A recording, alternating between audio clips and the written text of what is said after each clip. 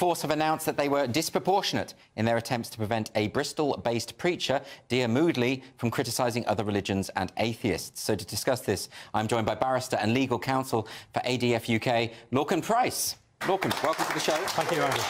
Can you tell us a bit about this? Because the idea that someone wouldn't be able to criticise religion or to criticise an atheist even, it sounds a bit mad.